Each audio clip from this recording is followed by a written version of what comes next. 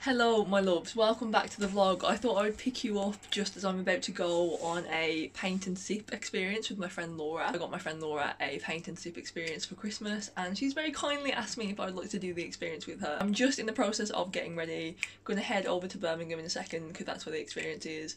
I don't really know what to expect, to be honest. It says online that there's a bar where you can buy drinks and I kind of expected like drinks to be included within the price of the paint and sip. I know they like include like a paint and a canvas and like an apron and stuff, and like they kind of guide you through whatever you're painting. I did kind of expect some alcohol to be included in the price, do you know what I mean? Because £30 per person is kind of expensive.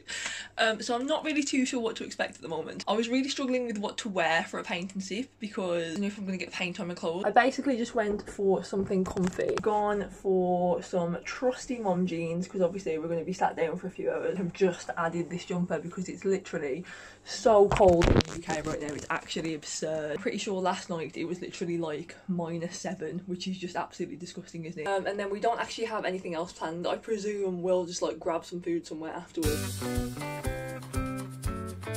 Transitioning to pure blue. Yeah. What are you going to paint I'm stressed. Just do Mix it in with some blue, so you would face it falling. There you go. I know, I keep looking over at It's gonna be okay. Yeah, there you go. If you work with, yeah, you got rid of it. Yes. I need that today. No mistakes, just happy accidents. Oh, that looks so good. Thank you for your very kind words. The whole video is just me going. It's a dark blue. We just artists. Yeah. Do you know what I mean? Yeah. Is that I got a pop upstairs, so it might be a minute or two.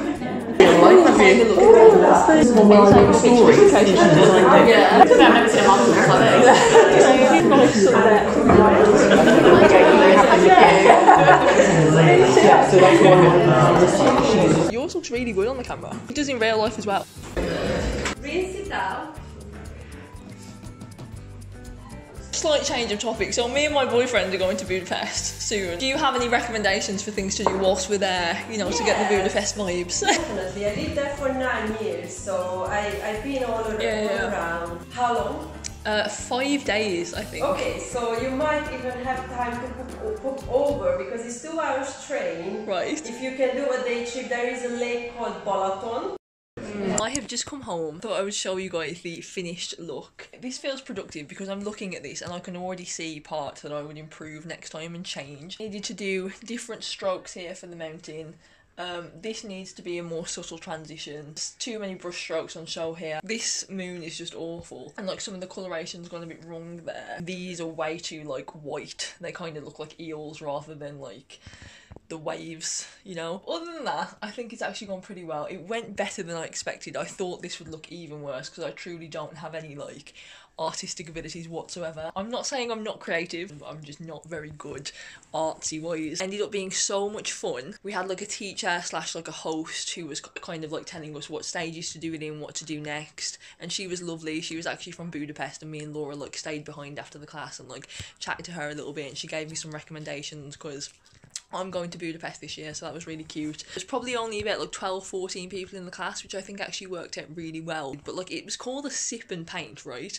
And like it was only me and Laura who were drinking. I think there was maybe like one other girl in there who had a beer, but like me and Laura like each had 2 drinks in there. We went to Wetherspoons and they have this new like vegan burger, which is like a barbecue burger, but it's only there for Veganuary, I think. It's basically just like their Beyond Meat burger with like a barbecue sauce on it and onion rings, and it was honestly so good. Like I wish they did that all the time. I don't know why they don't keep it on the menu. And then we both had a little dessert as well, just a mini one, and that was cute. And we had like such a nice little catch up. We're both saying that we would defo do it again, and we were also saying as well that we want to do like at home sip and paint situation as well, where like we basically just buy a canvas, get some paints, and just like do it ourselves at home with some like drinks. I'm gonna go have a bath, take off my makeup, and then probably head to bed. It's now Sunday. I think I last picked you up on Wednesday.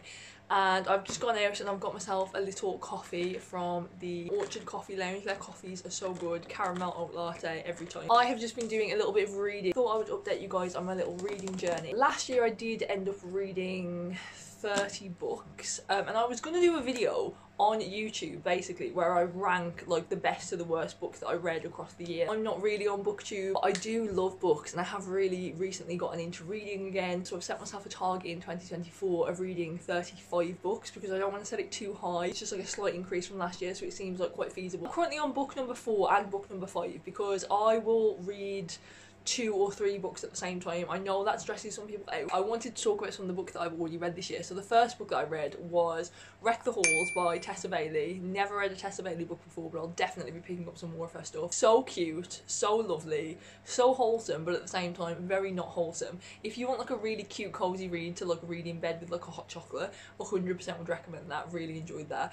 My second read of the year was The Roommate by Rosie Danan, and again same kind of thing. It was a rom-com, but it ended up being very raunchy and smutty. Like these 2 books here, they're very smutty and they're very raunchy. So if you basically like reading soft corn, those 2 are the best books that I've read so far of the year. Thoroughly enjoyed. Again, haven't read anything else by Rosie Danan.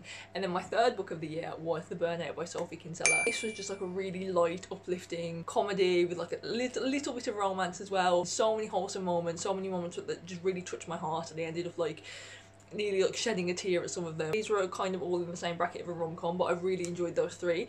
And then the current book that I'm reading, books 4 and 5, are this book by Christian Wolmar, and it's Cathedrals of Steam. Basically a book about how London stations came to be how they are today, and you know, the invention of the very first railway in the UK and the introduction of all the different London stations and inception from steam trains to modern railways to, you know, even actually prior to railways when we were literally using horses as a form of transport to people in London. And it's actually really interesting, and my friend recommended this to me because he's a bit of a train enthusiast. I'm only about page 50 out of like 300, but it's really interesting so far. The other book that I'm reading is Subtle Art of Not Giving a Fuck. It's very weird because it's like the advice that is being given to us. I mean, it is literally very counterintuitive and it's really not what you'd expect from a sort of self-help type of book.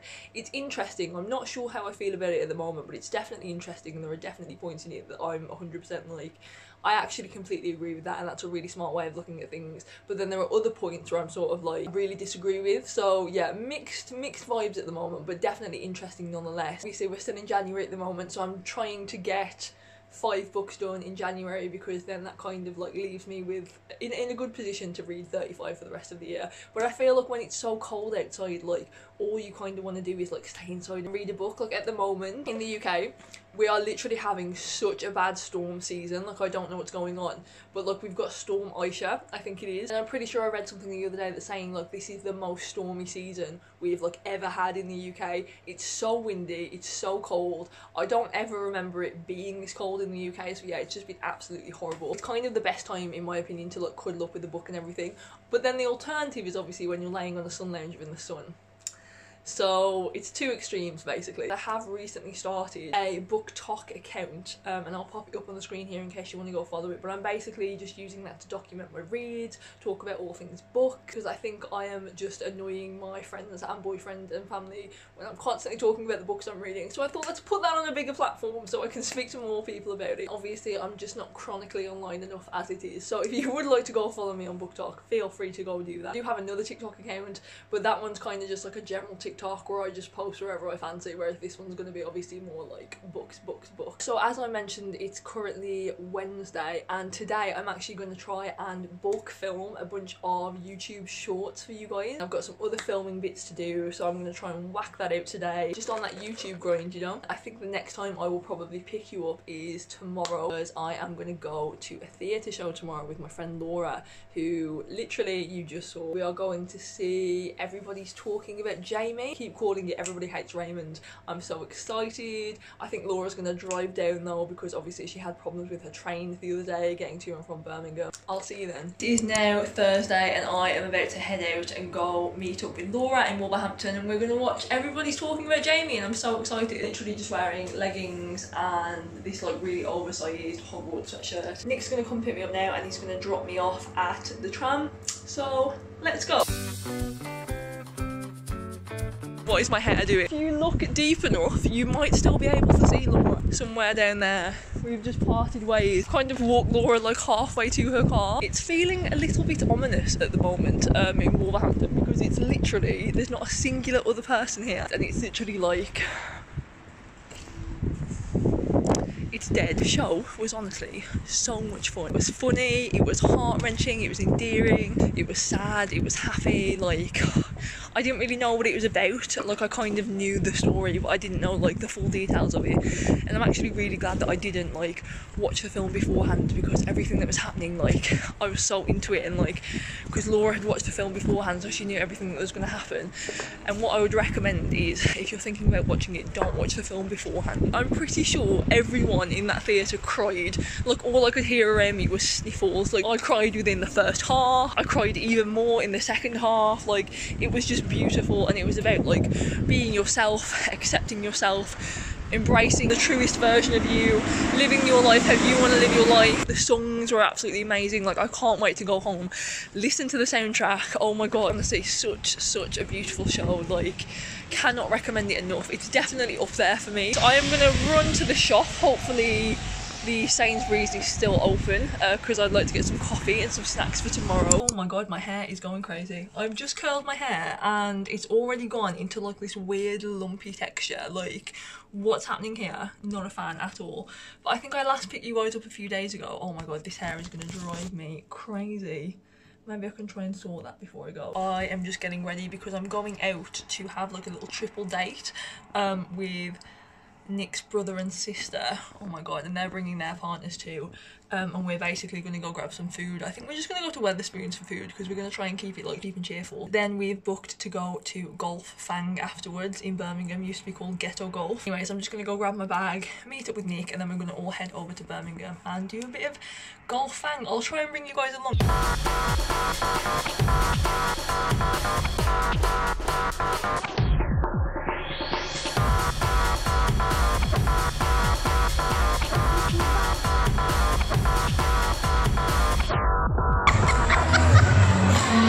Oh no, this is not good. The man was 6. No, you said 5. Oh, she write her name somewhere. Have you got a pen? Your turn. I actually have.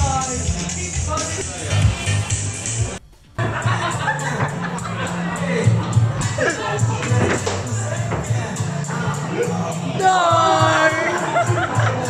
Well, it only took him 15 shots to get there.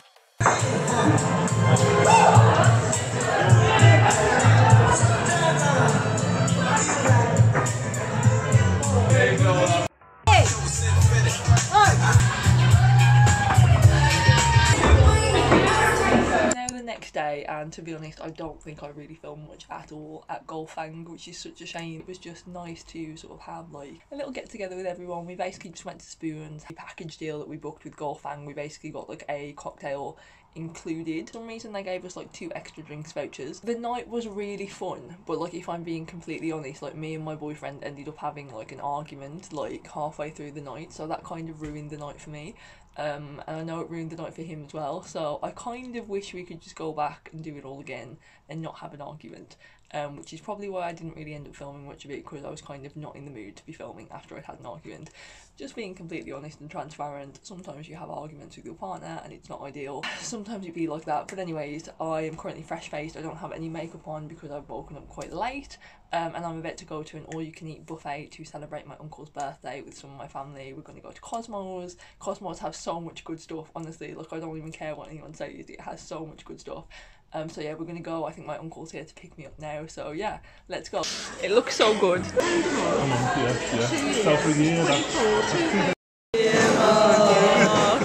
Happy birthday to you. Oh, candle mark.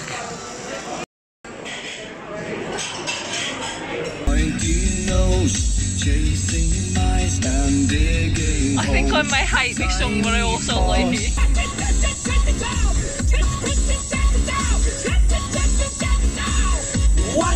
Oh my god, guys, it is literally so cold. So we've just come back from Cosmos and oh my god, the food was so good. Like, I literally had 3 plates of food. Nick was supposed to be coming to food, but he has been quite under the weather lately, so he didn't come. My mum was also supposed to be coming, but she's been under the weather too.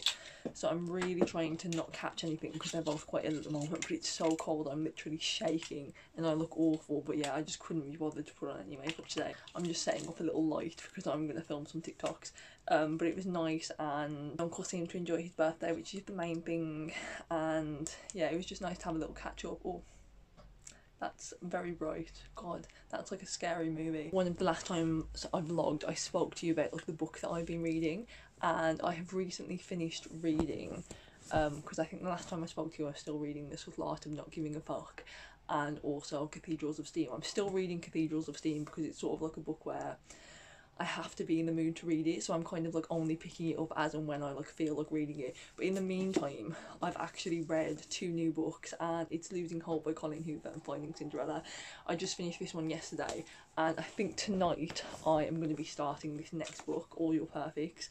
And it's basically part of her Hopeless series. So, big Colin Hoover fan. I know it's like low-key controversial to be a fan of Colin Hoover, and I get some of the criticisms of being a Colin Hoover fan, but I actually really do enjoy her books. She's got this book series called like the Hopeless series, and this is book 2 and 3. I read the very first book, Hopeless, last year, so there's 5 books in the series, so I read the first 3, and then I'm moving on to books 4 and 5, so I'm hoping to get these read quite quickly. I'm really enjoying them so far, like really into Colleen Hoover at the moment. I read quite a few of her books already. I think some of my favourites that I read by her were obviously It Ends With Us and Verity. I think I liked Ugly Love and It Starts With Us as well. Liked Never Never, but wasn't a huge fan of it. But I think my favourite of hers is probably Verity. But yeah, big Colleen Hoover fan. After I read this series of hers, I do have another book of hers to read. I think it's called Confess. Yeah, I think it's called Confess. And then my friend Katie is going to lend me another book of hers called Too Late. So I'm basically just reading the entire Colleen Hoover, I was going to say discography, but that's music. Bibliography. So I think now I've read 6 books so far in 2024. And then I'm planning on reading these 2 books, which will take me up to 8 books, and I'm also still reading Cathedrals of Steam, so once I've read that that'll take me up to 9 books. So we're making some leeway towards our 35 book total for the year. And it's currently a Sunday, so I think I'm just going to have a nice little bath and then just hang out with Nick as well. And then tomorrow is basically going to be a day of job applications for me and trying to sort out a new job, which I haven't really spoken about too much on here, but I'm all over the gaff at the moment when it comes to work and jobs, and I just don't know what's wrong with me, but I can't decide what I want to do. So I'm dipping my toes into many different pies. That doesn't make sense. I'm dipping my fingers into many different pies, dipping my feet into many different pools. I don't know, but you get the gist of what I'm saying, right? But anyways, I'm going to leave it there because I'm going to go do some filming.